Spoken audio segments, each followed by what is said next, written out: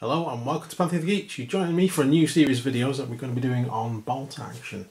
As you can see here, I've got in front of me campaign C line, because this is where I'm going to start, which is weirdly at the end because I've already done some of the other videos which I've not put on the channel yet. As you can see, we've got campaign C line and we've got the miniature that comes with that, which is Winston Churchill himself, which is cool. So what we're going to do in this video, we're going to just go a quick look through the campaign C line. I'm also going to talk about some bolt action stuff that I've already done, I haven't put on the channel yet, and explain why.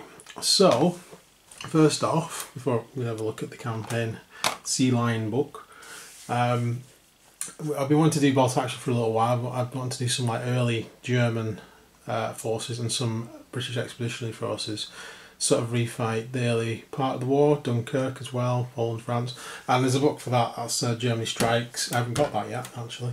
But that's sort of the area I'm going to go for. But then this came out, campaign C line, and I thought it was a good opportunity to play sort of a alternate history of the war, because obviously campaigns Operation C line never took place. There is a sequel to this book, and we'll do that in another video. I haven't got that yet either. But what's happened is myself and Claire, looked at getting some bolt action stuff. Claire's got some Russians because we're going to do some Operation Barbarossa type stuff. And I got some German pioneers, which time I didn't know anything about bolt action. I just wanted to get some of the models, see if I liked them first, paint them up, and then if I did like them, that's what we're going to do, continue with the series and so on. So it's been a bit sort of disjointed, and in the future videos that you see, there's a lot of things that I'm going to take that should not have changed my mind. Now I've got the German army book, I can see what I can take, what I can't take. So a lot of amendments are going to be made to the future videos that you've not seen yet, sorry. So a lot of them have got inaccuracies on, but they are still unboxing, so you still get to see how the miniatures go together. So I'm going to still put them up on the channel. I was in two minds on whether just to start again, but I'll put them all up. But this is the first video I wanted to do where it sort of explained why the other videos that follow this might be a bit disjointed, but will get a bit more sense when it comes to the end. So campaign C line, what's this? Well, first off, as I said, we've got a Winston Churchill model. I will undo that at the end of the video and we'll have a look at that. There's nothing really to put together than sticking to a base and take that flash off. But let's have a look at the book itself. So campaign C line, it was Hitler's plan, or the German plan, Nazi plan shall we say, to attack Britain after the defeat at Dunkirk and after taking France and Poland and all those other countries. The idea was they would invade Britain. It never happened, obviously, but this gives you some of the history of Operation C line. Now we have some cool artwork as well. So we have the alternate timeline. I will show you this bit because this bit's quite interesting. So this actually starts in 1932, long before the defeat at Dunkirk, which is a great film, by the way, go and watch it.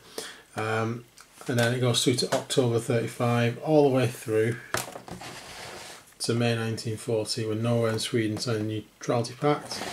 And then we have the Expeditionary Force defeat at Dunkirk, and all the way through to September 1940, where using French and Italian naval assets they invade Britain. So there's a lot of different things that's happened in this. It's not just a case of what would have happened if Hitler would just decide, yeah, I'm going to actually invade Britain, without having to defeat them in the Battle of Britain. A lot of the things happened. Winston Churchill in this version of events wasn't the Prime Minister as soon as he was. He is eventually, but he wasn't as soon as he was. The King instead of the Queen, because it was Edward, I think, who's the King, King Edward.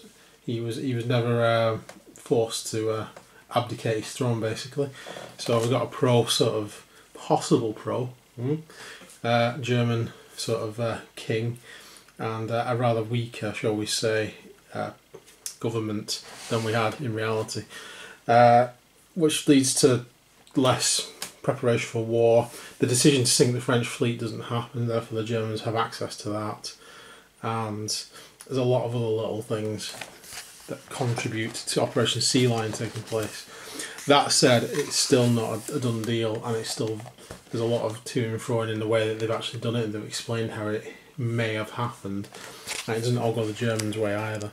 It would have been a very difficult invasion, but it gives you some background, what happens during the invasion, the imaginary one, shall we say, And then you've even got a map here, which shows where the spearhead was from Calais to around here, Limping Airfield.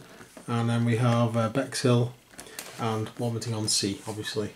Anyone who's a fan of Dad's Army will know what Warmington-on-Sea is. And there are rules for them in this book as well, updated ones. So it gives you an idea of the landing forces for Germany.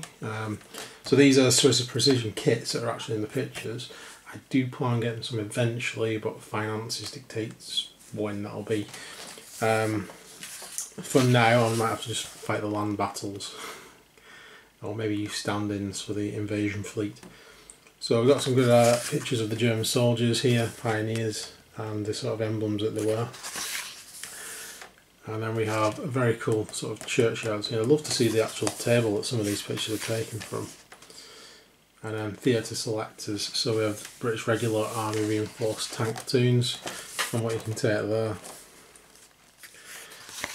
We have the British Regular Army infantry reinforced platoons, British Regular Army anti-parachutist light infantry patrols, with all the different options we've got in there as well.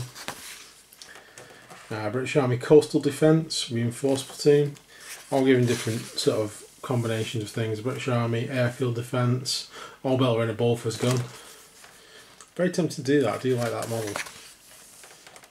Urban Militia Patrol Reinforcement Platoon, there we go. So a lot more civilians and stuff coming into this. And then we have Water Patrols, Women's Federation, the Home Guard, all there. Lots and lots of different versions of armies to use. And then we have the new British units. We've got Royal Navy units here, Royal Navy Headquarters and Naval Selections, Local Defence Volunteer units. We have Shire Patrol Leaders, Water Patrol Leaders, Madame President, Infantry Urban Militia Patrols, Veteran Urban Militia Patrols, Boy Scouts, every possible conceivable person who could be defending the British Isles. Shire Patrols, Water Patrols, Veteran Water Patrols, club shooting teams, some of them got longbows, that's quite interesting. Then we've got the Home Guard units, and Legends of Britain. So yeah, we have the individual rules for the Dad's Army, Warmington-on-Sea patrols, Old Volunteer Selections, Volunteers Vickers team, auxiliary units. So here we have the rules for the auxiliary units. Section D's of MI16 intelligence sections. So we even have Peter Fleming here, Ian Fleming's brother. We have rules for basically using a James Bond-esque character if we want to. So there's a lot of fun in this book. It's not a serious in a lot of ways. I got obviously artillery there. Smith guns, improvised artillery. A lot of these miniatures are appearing on the Warlord Games website.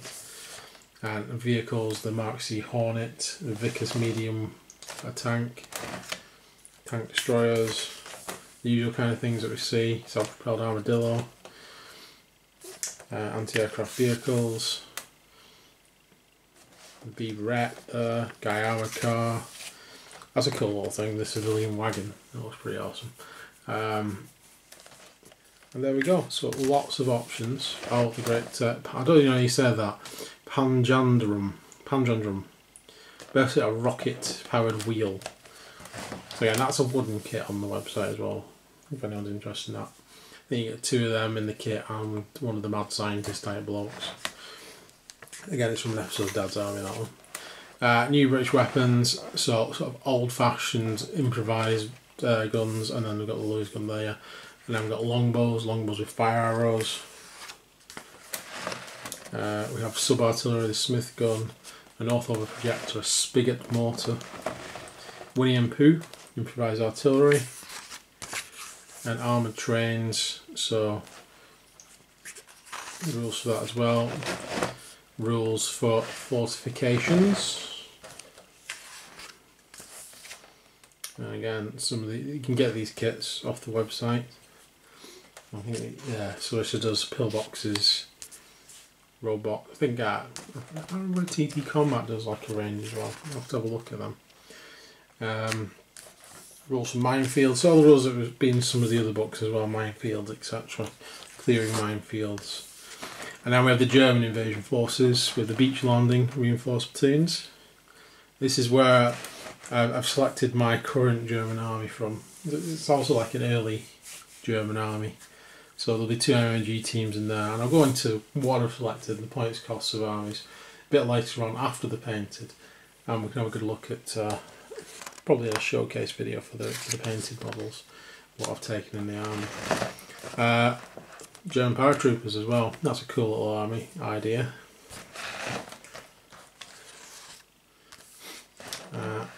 Brandenburg infiltration commandos, airborne raiders.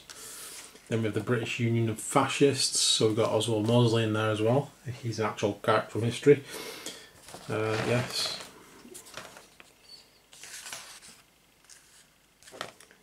And, new German units, Brandenburg units. Got the 5th columnists, so yeah. I think that one of these models is one of the Oswald Mosley models. I think that's just an officer or like a group leader or whatever they call them in the traitors, as I call them anyway. And then we have special German invasion equipment, invasion barges. So we've got different types of invasion barge. Although interestingly, Type A is the only one you're really going to see on the board, which is this one here, which was in that other picture. I think it's the stern bolt, which is a smaller one. The other 2 are just included for complete this really, but they wouldn't actually be on the board because they're much bigger transports. They drop much further out to sea. Yeah, the stern boot, assault boats. That's the other one. And then amphibious tanks. So Panzer IIs, the light tanks. I do have one of those now. There is a video on that. So I just haven't uploaded it yet. They can be used as amphibious tanks, which is quite interesting. They'll just be fit with flotation devices. There's no extra points in the game, it just means they can come on to the shore from the water basically, because they're dropped by one of the bigger invasion barges. And then we have the Potg Panzer. I don't even know if I'm saying that right, I'm probably not. As under Wasser Panzer or a U Panzer. So those are like Panzer 3s, Panzer 4s, but for those you actually have to roll for them. So while it's a better tank on the board, there's a chance it might not even turn up for the entire game. So that's why I went for a Panzer 2, because at least you know they're going to turn up. Gliders, and then the, I'm not even going to attempt to murder that name though. There's light and heavy versions. New special rules. So this covers all the special rules involved in the game. Then we have the set scenarios. So we start with patrol scenarios, which are I think about 500 point armies in smaller sort of setups. I kind of like that idea. Sort of mainly infantry fighting off against each other, and that's when you can use like your secret agents, stuff like that, to better effect. And then you have like proper battles on the beaches of Kent. That's like a proper sort of amphibious assault going on. And then battle scenario assault, I'm missing one there. Yeah, was patrol raiding His Majesty's armoury. Battle scenario assault on Olympian airfield.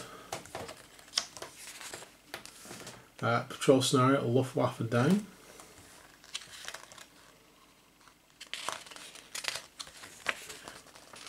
Battle scenario capture the fort. If you want to refight because obviously the map up there, you're going to get quite a few buildings, and it's like a town's being split up. That'd be a really good one to refight though. Something I might want to do in the future, but I need a lot more scenery to do that. Take out the roadblock, a lot more straightforward. Basically just a road and a roadblock and some trees and some fields and done. That's going to be a lot more straightforward to actually fight. Battle scenario Hedgehog. Patrol scenario Kill Churchill. This is where having the Churchill model will come in handy, because you actually use him in the game. So you set him up in the middle, and basically one side is attempting to kill him and the other side is attempting to save him. Pretty straightforward. And there he is, Legends of Britain. 185 points in the game. Comes with a submachine gun and pistols. Pistols are for the branch policemen. Not sure they're actually branch policemen in the picture. I think that's Mandarin in civvies as the bank clerk. Quite an interesting model to use for that, actually. So plainclothes special branch man, yeah. And there he is. That's the model. I'll show you at the end in a minute. And then we have the Filthy Fifth. And a campaign. So how to run a campaign. So basically whoever wins the most battles wins by a variance. So if you win points difference of 0 to 5 it's a draw. Whereas if you've got 25 points more in the campaign it's a crushing victory. Anywhere in between. And then just a quick brief explanation why it never actually happened in history. Mainly because it was unfeasible. Completely unfeasible to actually invade Britain. They just didn't have the boats, they didn't have control of the channel, and there's a lot of other reasons why it could never really have happened. Given our own history anyway. But it does a very good job of giving an excuse for the Germans to invade, but it doesn't give them like massive amounts of upper hand in it either, because it's a very weak invasion force at land, so there's a good battle going on. And Britain's got a lot more tanks and stuff being made at the time. Obviously we saved a lot of people from Dunkirk as well, so we had pretty good armies there. So that is a very quick overview of Campaign Sea Lion. You're going to see probably more of this when we get around to playing some of the games. It'll be a little while yet. I have painted a lot of the German army, but I'm only just starting on the expeditionary force and the early British stuff that I'm going to be getting. So stay tuned for some more videos on that. But for now, let's have a look at Winston Churchill. There he is. Let's open up this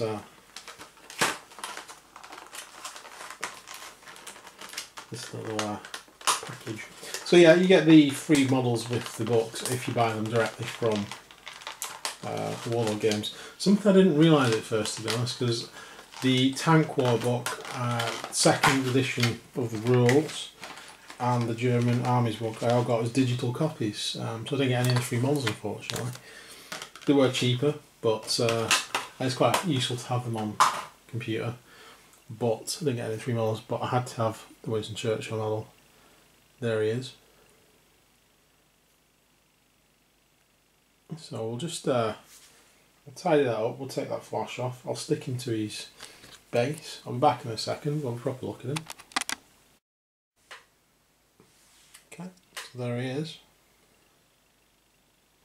Man himself. Yeah, it's a cool little free model, so I've just super glued myself to the base as well. Yay! Good going there, Paul. There he is. Very cool. Right, so as I said, I'm new to bolt action. Claire's new to bolt action, so we're kind of learning at the moment, especially on what to build. And one of the reasons I wanted to do the Campaign Sea Lion first was when the historical games come in, I get a bit, well, we're geeks. Me and Clare are geeks. That's kind of implied by the channel name. So we kind of like it to be historically accurate, and I was getting really bogged down in what I can have, what I shouldn't have for the early war thing. And at least with Campaign Sea Lion, it's a little bit lighter because it's not real. It's something that never actually happened. So some of the units you can use a little bit of poetic license, shall we say, in there. So that's why I've chosen to start with this. I'll put them probably move on to Germany Strikes and some of the proper historical ones, because I've got a hankering to do Desert Armies as well, the Africa Corps and the Desert Rats, the 8th Army as well. So you might see them in the future. So we'll see how it goes, and as I said, there's a lot of the bolt action videos that we've done, and they're going to go up after this one. So there's no chronological order to them, just it'll be the order I put them up in. I'll probably put all my German stuff up first, maybe then my British, and then maybe then Claire's Russians, because she's, as I said, collecting the Russian side of it, and she's also collecting Japan, but she doesn't have any of their forces yet. So I've got a little Axis and Allies thing going on there. So there we go. So thanks for watching this video. I know it's been a bit of an odd one because it's the first time I've looked at bolt action, and please stay tuned for some more if you want to see some bolt action stuff. That'll be great. It's not going to take away from the main stuff though, so it'll be as and when we do it. We're still going to be doing Test of Honour. There we go. Another Warlord Games thing. We're going to be going back to that, doing that, because I've got some Massive Darkness to do, a little bit of 40k and some Age of Sigmar coming up as well. But as I said, Test of Honour is going to be one of the priorities now, to go back to that. Now we finish with our main bulk of 40k videos for the moment. Other than the unboxings that we always do, that's all you're going to see from that for a while. So yeah, stay tuned for some more of that. So please like and subscribe, helps out loads, and hopefully we'll see you again soon, guys. Take care and bye for now.